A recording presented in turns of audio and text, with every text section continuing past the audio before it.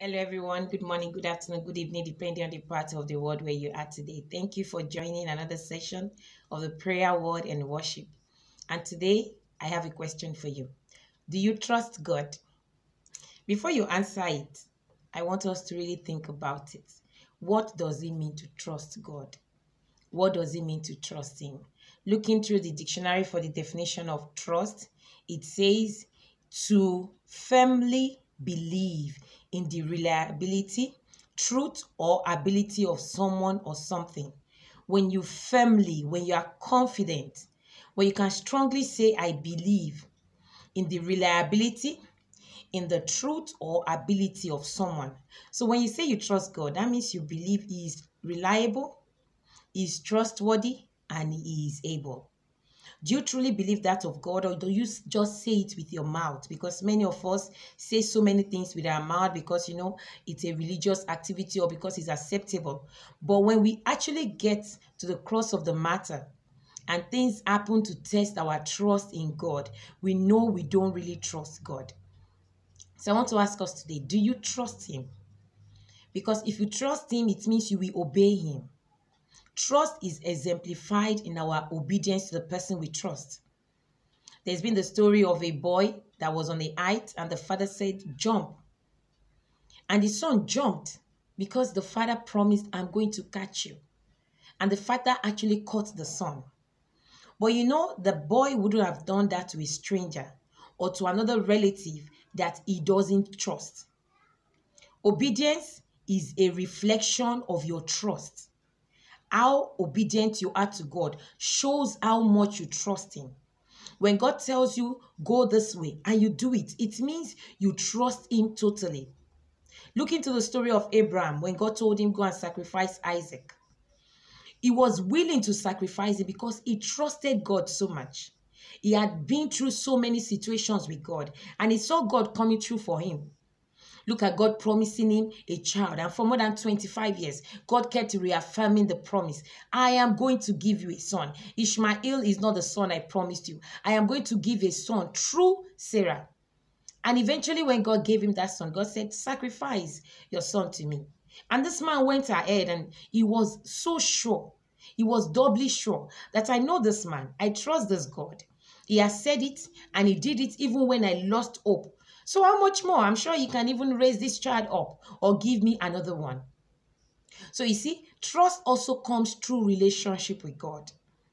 The experiences you've had in your relationship with God can give you the power to be able to trust Him, that I know He can do it. Your personal encounters with God can also help you to trust Him more. Look at the 3 Hebrew men. They said, see, King, we are not going to bow down to this your graven image because we only have one God that we serve. And we know our God is able to save us. And in case God does not save us, no problem. We will go into this fire. How many of us are being threatened? I'm going to put you in jail if you don't do what I want you to do. You are going to lose your job if you don't sleep with me. You are going to do this if you don't do this. And you felt God is not able to save you. What fire are you going through that you lost hope in God? God, maybe He's sleeping. He cannot come for me. He cannot save me. You've been threatened. You allow the threat of men to make you fall from following God. We allow the disappointments we are going through. We've allowed the bad experiences we are going through, the challenges we are going through. We've allowed the Goliath of this world to charge at us, to make us feel afraid, to make us feel inferior, that God is not able, when God is able. This is coming to you once again. Do you truly trust God? Or you feel you trust God? Do you trust in God's power? Do you trust in God's reliability? Do you trust that God has the ability? Do you trust that God is trustworthy? Do you trust that God is dependable? In every situation, do you trust that God can come through for you? Or you trust more in your own ability? You trust more in your own power? You trust more in your own wisdom? You trust more in your own intellect and experience? And you look at God and say, there's a limit to what God can do. Our God is limitless. I pray the Lord will open our eyes today for us to know and to examine ourselves. And in any way we are not trusting the Lord as we should, we will reroute and begin to trust him more. In Jesus' name, amen. Look at the story of David. After he was anointed in 1 Samuel 16, we see in 1 Samuel 17, he went to the battlefront to give his brethren food. And then he saw this man, 9 feet tall man, that was saying to the Israel army, I am going to kill you. Give me your bravest soldier, the one that is experienced, that is going to fight with me. I will do this. I will do this. I will take you as slave. And the Bible says they were also afraid. They ran back. Despite their experiences, despite their strength. See, brethren, there are times that strength will fail you. There are times that money will fail you. There are times that your friends will fail you. There are times that your spouse cannot help you. There are even times your children cannot help you. That the only person that can help you is God. I'm sure many of us, having gone through the pandemic from 2020 till now, we should have gotten to this point to know that even there are many times that medical knowledge will fail. Because it even failed doctors and nurses. It failed scientists that were working, even in the COVID era. And anyone that made it through can say it was only by God's mercy. Because even those that got COVID vaccine, some people got 3 doses of COVID vaccine and still died. Why are you still alive?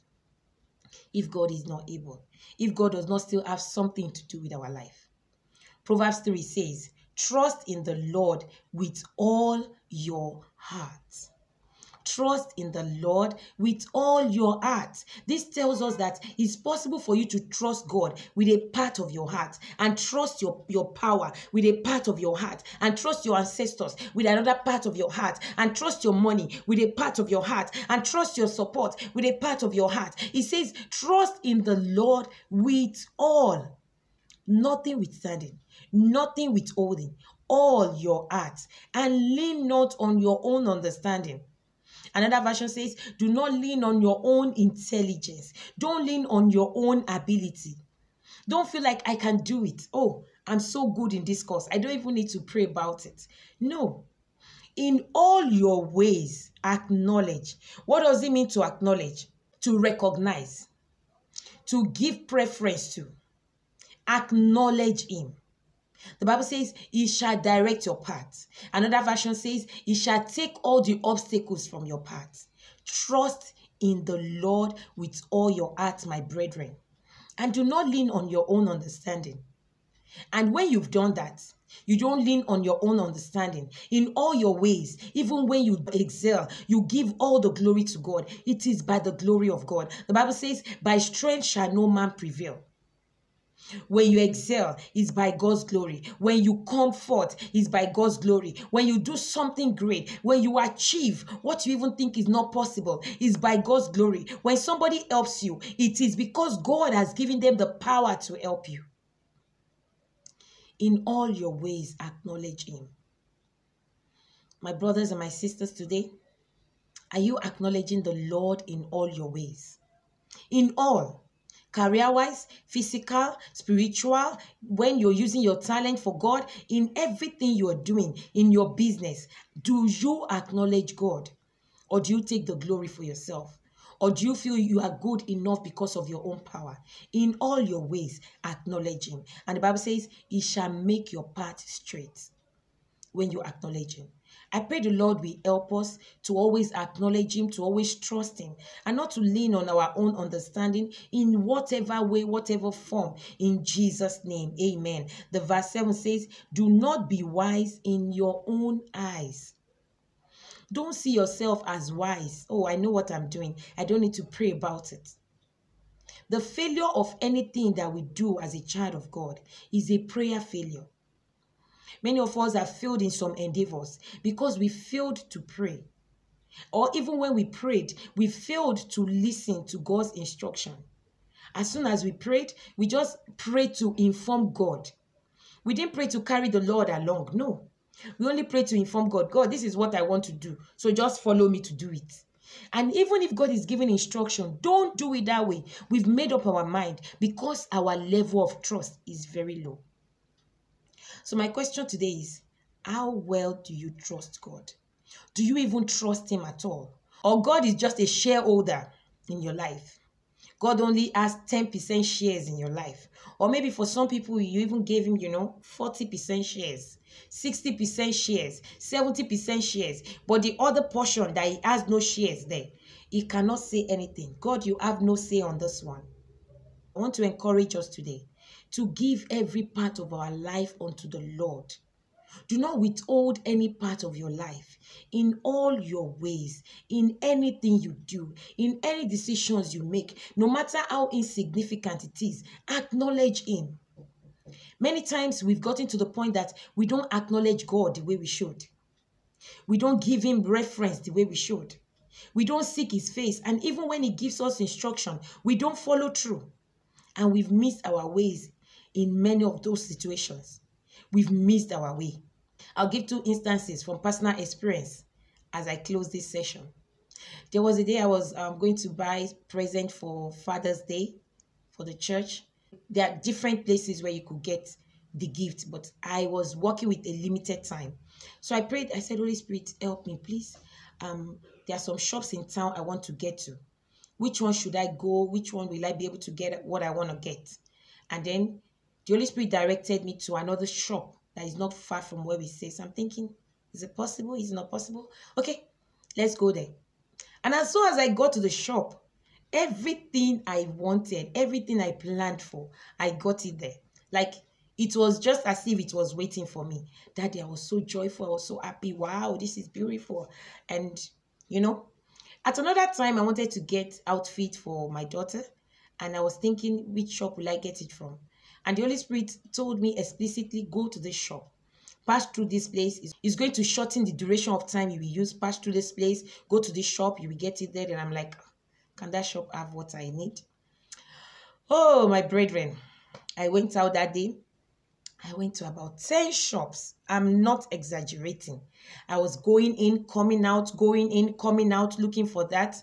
I didn't find it. And the last place I went was the shop the Holy Spirit directed me to go in the first place. My brother and my sister. Can you imagine the stress? I walked around for about an hour or more. And I entered this shop and I found what I was looking for. The shop the Holy Spirit asked me to go in the first place. Just imagine the time, the energy I would have. That is how many of us are. We pray to God, but when he gives us instruction, we doubt his ability. We doubt his ability to guide us. We're like, God, do you know what you're saying? You're praying about a man. You're praying about a business. And God is saying, no, don't go ahead. And you're saying, God, you don't know what you're saying. Like I tell people, when we make decisions, especially about our life, about our marital life, about our business or career, we make decisions based on what we know now, on what we can see. But when God gives you an instruction, it gives you a direction. He's giving you based on your future. But many times we use our carnal eyes, our carnal hearts to measure it and say, God, it doesn't sound nice. And then we miss it. Some of us are at a crucial junction of making life-changing choices, of making life-changing decisions. Sit down and ask yourself, do I trust God?